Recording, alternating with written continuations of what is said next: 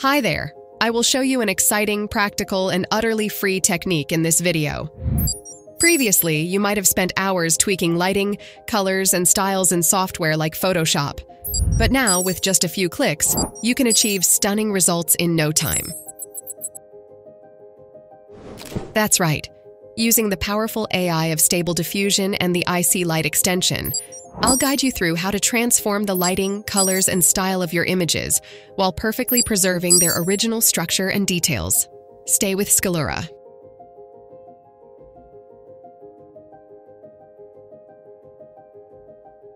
In a previous video, linked in the description, I explained how to install Stable Diffusion on the ForgeUI interface. If you don't already have Stable Diffusion on your computer, I recommend watching that video first. Once you've installed it, come back here to continue with this tutorial. First, you'll need to install the IC Light extension, which is super easy. Start by visiting the extension's GitHub page. I've included the link in the video description. On the GitHub page, click the code button and copy the repository link. Now, open ForgeUI.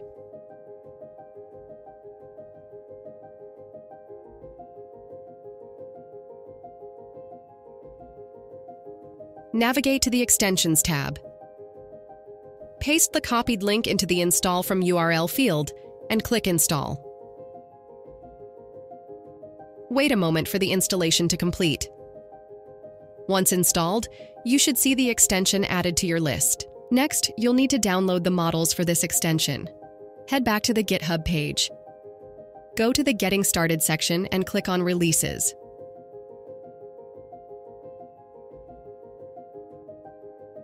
Download the 2 model files listed there. I've already downloaded them earlier. After downloading, navigate to the folder where ForgeUI is installed on your computer. Create a new folder inside the models directory and name it IC Light.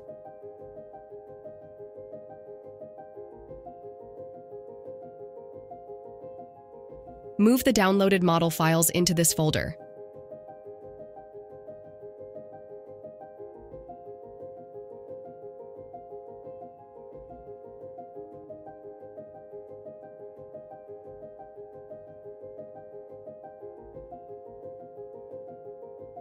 That's it. Finally, relaunch the ForgeUI and you're good to go.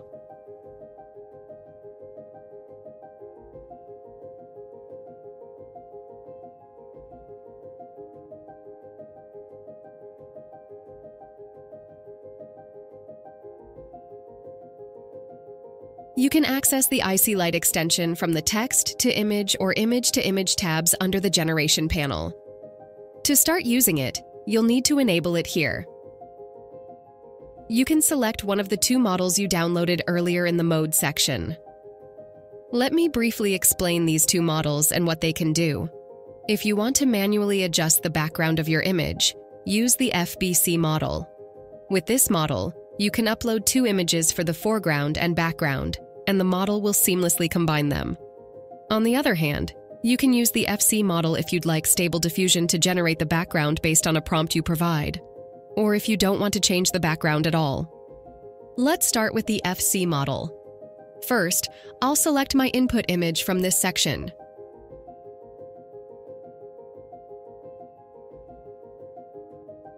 For the checkpoint, I'll use the Realistic Vision 5.1 model. I've provided a download link in the video description if you don't have this model. You can also use other models like Pixreal, but Realistic Vision tends to work better in most cases. In the prompt section, I'll type the lighting style I want. For example, rim lighting. Next, I'll adjust the width and height based on my input image. For the CFG scale, it's best to keep it between 1 and 3. I'll set it to 2 for now. I'll leave sampling steps, sampling method, and schedule type as they are, and click Generate.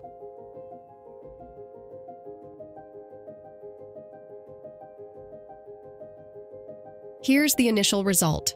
As you can see, the lighting on the image has changed, transforming this input into this output. Now I'll try a different sampling method. I'll set the sampling method to Euler and schedule type to simple.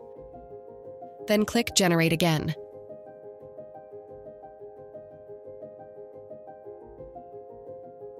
Here's the new result. Keep in mind that the quality of the output depends heavily on the quality of your input image. The higher the quality of your input, the better the output will be. Let's change the background now. For example, to a neon-lit street.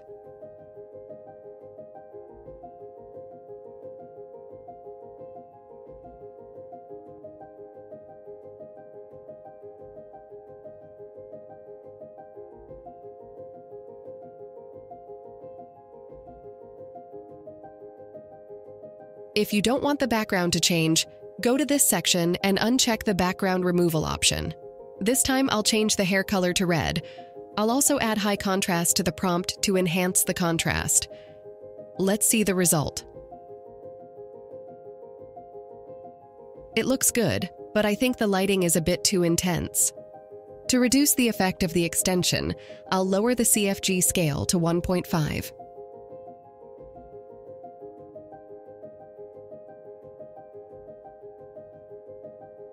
That's much better. You can also use predefined styles. For example, I'll search for cinematic still here. To ensure the changes apply to this specific version of the image, I'll lock the seed by clicking this option.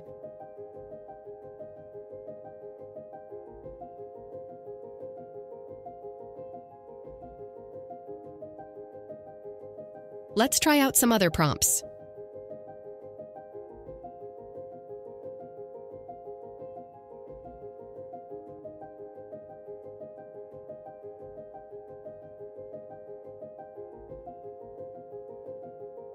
Let's now test the FCB model. I'll switch the mode to FCB and select my background image from here. Next, I'll clear the prompt and styles, lower the CFG scale, and run the test.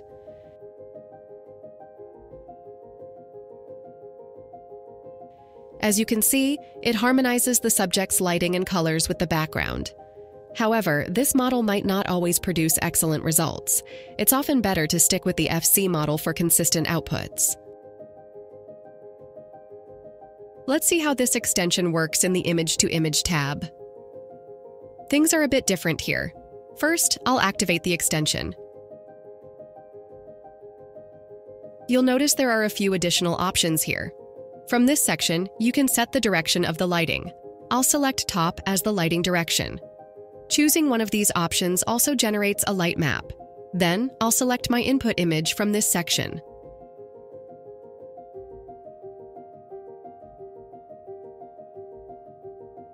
I'll set the CFG scale to 1.5 and increase the denoising strength. I'll choose Euler for the sampling method and set the schedule type to simple. Of course, you can experiment with other methods to see which works best for your needs. Finally, I'll enter my prompt and click Generate. The initial result isn't imposing, so I'll refine my prompt and test it again.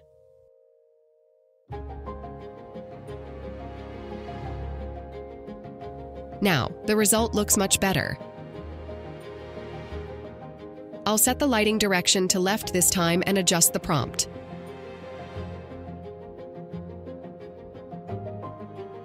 I'll also slightly lower the CFG scale.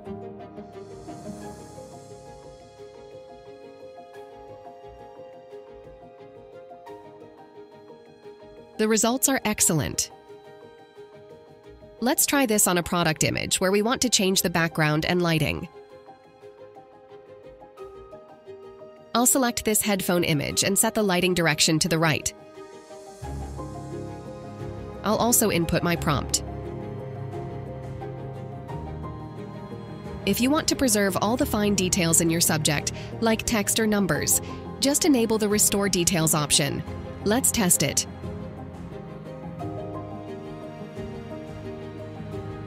I think it performed well. Let's do a few more tests to explore its capabilities further.